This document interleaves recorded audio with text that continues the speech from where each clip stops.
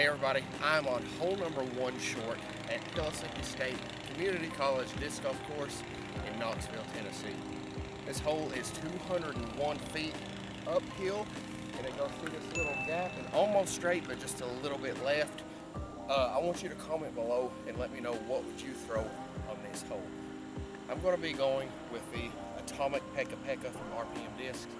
Normally at this distance I would probably go with the mid-range, but it is a little bit uphill and there's a gap I want to hit. I feel comfortable with this, so I'm going to hit the gap.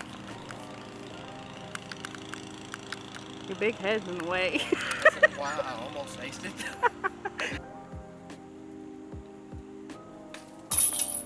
I hate these dynamic discs baskets.